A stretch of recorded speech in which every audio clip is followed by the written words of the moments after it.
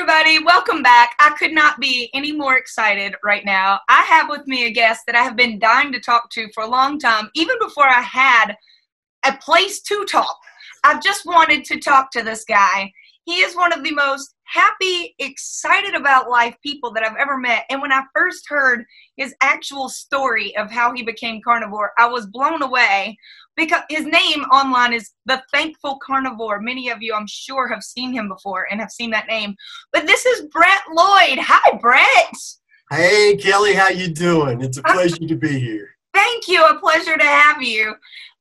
So, Brett, we were just now, I was doing hair and makeup while we were chatting, me, you, and your lovely wife, and you have your own YouTube channel, and she just recently came onto your show. It was an absolute treat to see the two of you together, and it was really fun just now for me to be all curling my hair and talking to her and to you. I've never done that before, but I think it should now be a part of the general prep for the show. Don't you think? I think that should be standard operating procedure for you from now on out. And then not only can you record your show, but then you can have the before the show. The pre-show. The pre-show, the warm-up show. Like a lot of podcasts, like, big name podcasts will do that. And I'm loving your background right now. And someday, if I'm ever the center of someone's universe, that's totally the look I'm going to go for. Is that right there? It's fabulous. I love it. All right, Brett, you're the happiest guy on the planet right now, but I'm going to hush for a minute and let you tell it. How did you get here? Tell me your story. I suffered from chronic depression. I was first diagnosed in 1990. I got to spend 16 days in a psychiatric hospital. My life had become unmanageable due to depression.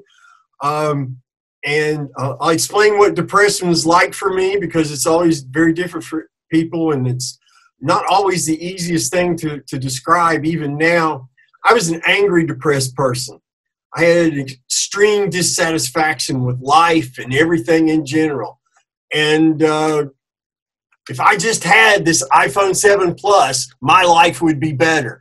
Everything would be fixed if I just had this.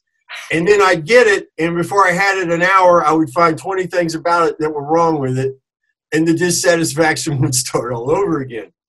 And this angry dissatisfaction sat upon top of a well of dark, shadowy misery. I used to describe being depressed was like, imagine if you woke up and had a 50-pound anvil on your head, and it was there on your head all day long, unrelenting, every day, 7 days a week. You went to bed with it. You woke up with it. If you woke up in the middle of the night, it was right there. And it turns your thoughts in a way that are never in your favor. Or at least for me, they were never in my favor.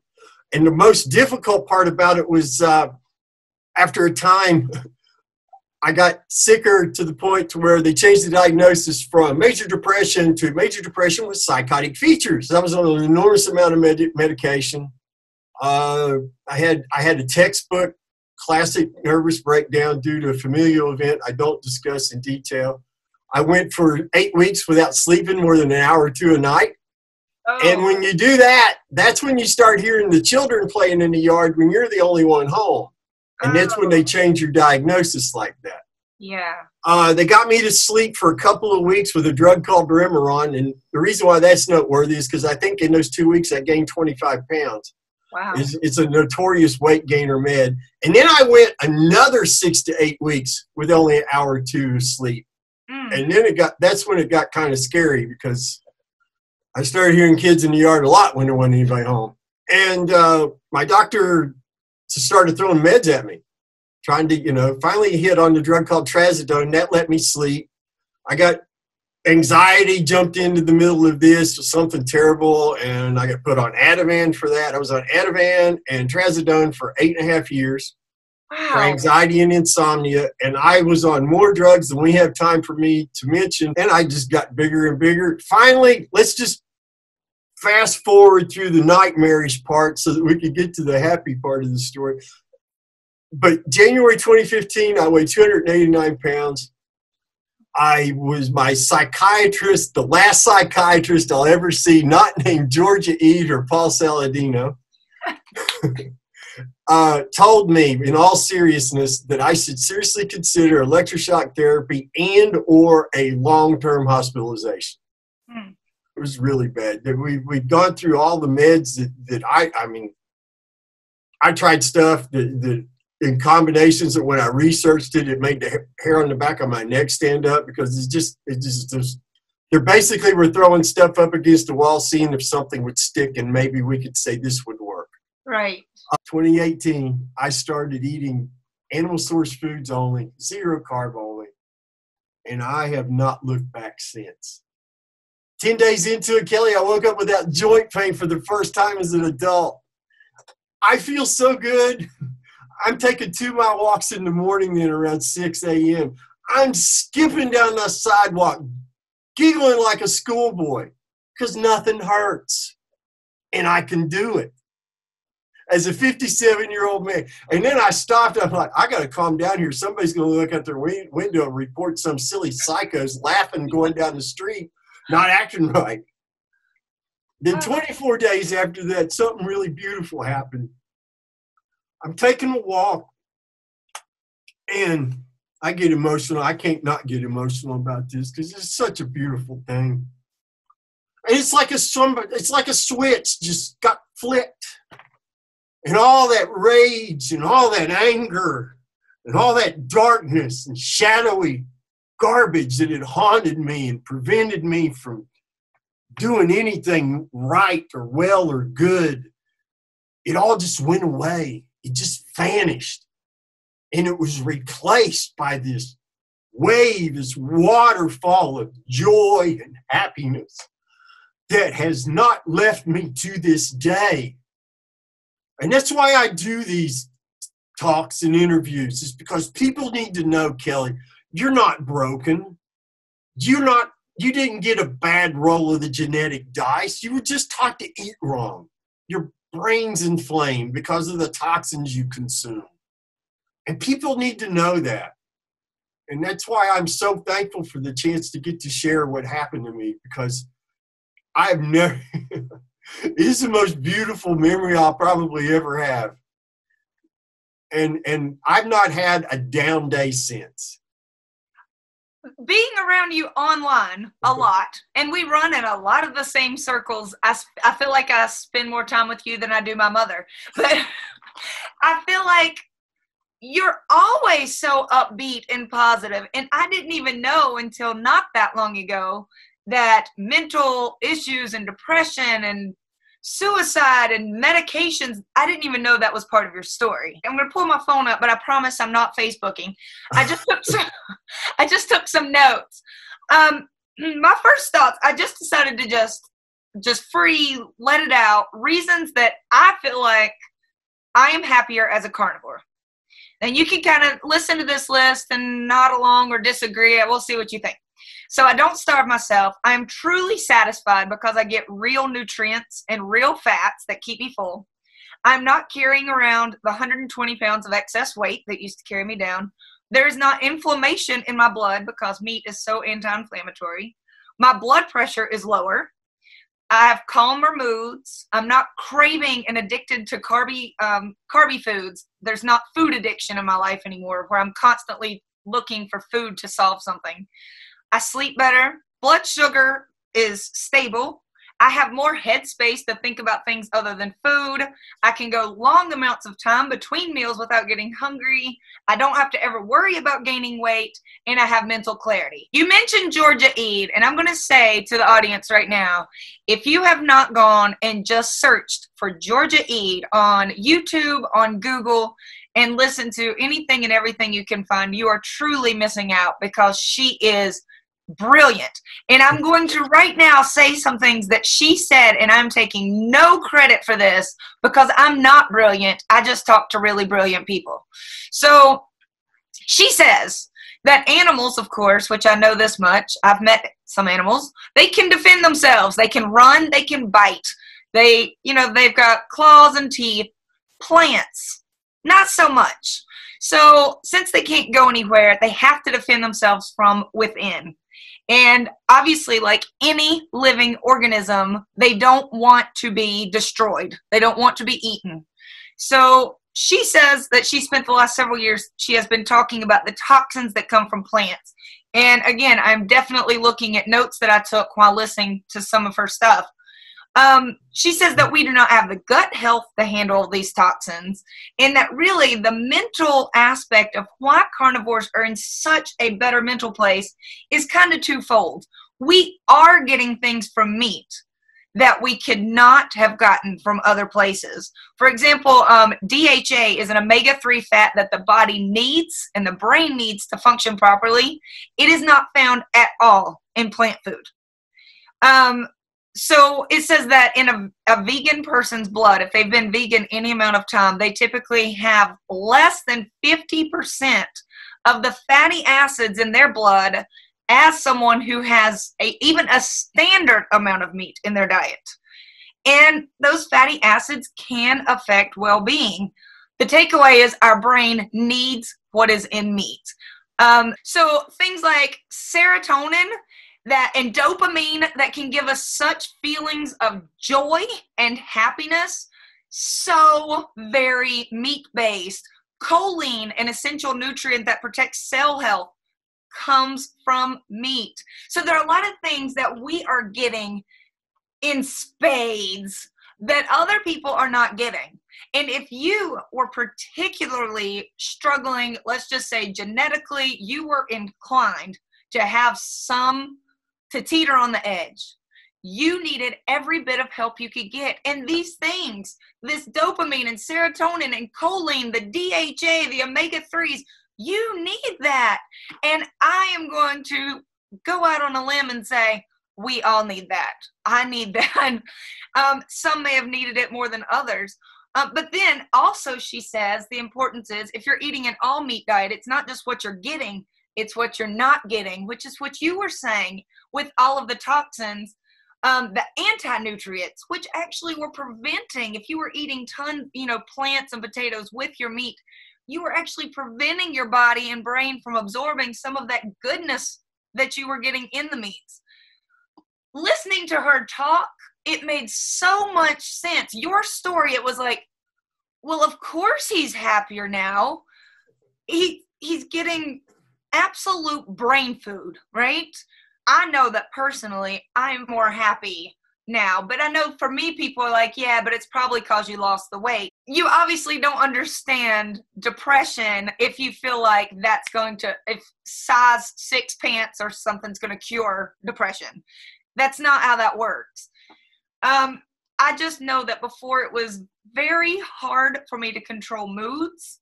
And now on this diet, it just feels so effortless. I'm not taking any medications. I do know that even with just meat, for those reasons alone, you're getting what your body really needs, and you're not using plants that could keep you from utilizing that. Your story just made so much more sense to me after listening to her talk. I want to share something with you that happened later. I took a job in 2019, early 2019, at a big box department store selling cell phones. And 2 weeks into that job, my wife and I ended up having a disagreement. And I remember thinking at one point, we're spending a lot of energy on this, but I've got some good points to make here. And finally, she just throws up her hands and says, honey, you're not making any sense. You sound just like you did before. And I was like, ooh, that's not good. Oh. We got to figure this out.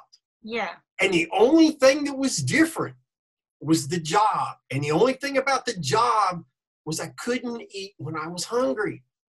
So I had to give up the job because no amount of money is worth losing my sanity. And I wasn't going to subject my wife to that nightmare again, let alone myself. So meat is not just my food. It is my medicine. Yeah. And if I'm late taking my medicine, bad things start to happen. Those are the only time it's happened is when I was unable to eat when I was hungry. So for you, when people say, if you want to take your carnivore life to a whole new level, You should do a lot of intermittent fasting. It's going to really enlighten you. No, right? Absolutely not. And, No. that works for some people, and I understand it. I only recommend that make sure you're fat adapted before you start messing with it, because you run the risk of harming yourself. And we don't want any. It's really not for everybody. Exactly. And when people are pushing that and saying in general that you really will get better results if you fat, I'm telling you, I do not feel better when I go longer without food. Now, am I snacking throughout the day? No. I typically eat 2 very large meals, which some people would call some fasting between, because it is a pretty long amount of time. But I am not hungry. When I start feeling hungry, things do not get better in my life or the people around me. That's not better. And some will say you just have to power through. And to which I say, okay, if it's working for you, that is good. There's no diet out there that's worth me powering through hunger every day. And I've said this before, I could have gotten skinny on any diet if I was starving myself 12 to 18 hours a day, right? Certainly. I could have too. Yeah. Now, would we have gotten this happiness? No. But I'm going to give up the happiness if you're also now telling me I have to go hungry 16 hours every day. If I'm hungry, I am in it as much for the happiness as I am for the jean size. Eating when I am hungry matters to me. And if it matters to other carnivores, it's part of their happiness. Be happy, right? Exactly. Exactly. This is, to me, we focus so much on, well, how's your blood work, right? How's your blood work? How's your blood work? I get asked that all the time. Nobody ever asks me, are you happy? Yes, right? People ask, how much do you weigh? How tall are you? What's your BMI? Are you happy? Because at the end of your life, very little else is going to matter other than how you lived it. And because you were a totally different person before. And it wouldn't have mattered to you if your pants were the same size as they are now. What was happening up here and here wasn't working. Now, you and I are both religious. We are believers in Jesus Christ. Yes, we are. Thank you. I wanted to come out and say that one, make sure we're okay to go there. I am. So I know that for me, that does definitely play a part in my happiness. But if your diet is out of whack, it's very hard for these other things to penetrate, to plant those seeds that can really cause happiness when mentally you don't have the fats and the acids, the amino acids, and just the soil that can allow those things to really grow. And I could change all manner of things. I've got a lot of things positive going in my life right now. I love my job. I've got good kids. Y'all have met James. He's wonderful. Everybody likes James. Me too.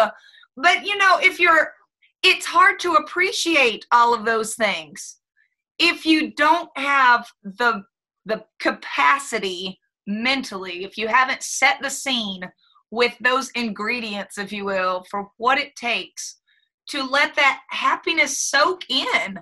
And now I can fully appreciate my Creator.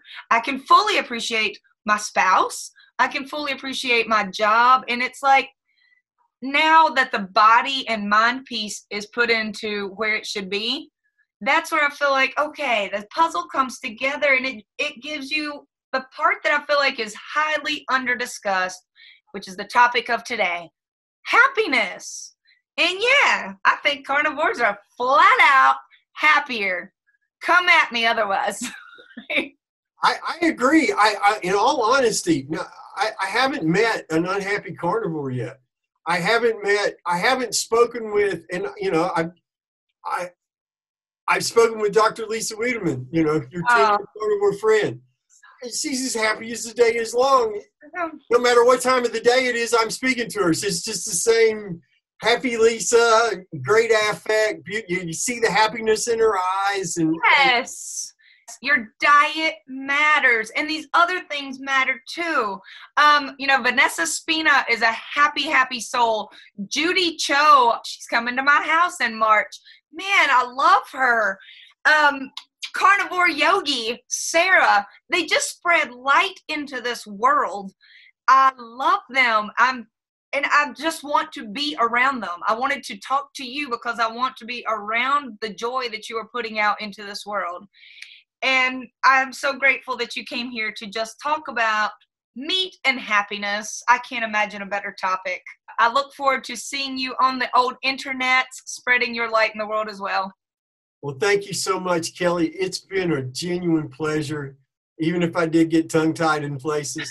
I just want to let you and everybody know, no matter how bad or hard things get, never, ever forget, you've always got something to be thankful for. Yes, absolutely. Well, I'm thankful for you today. Thank you, Brett. Thank you, Kelly. Be well. You too. Bye-bye.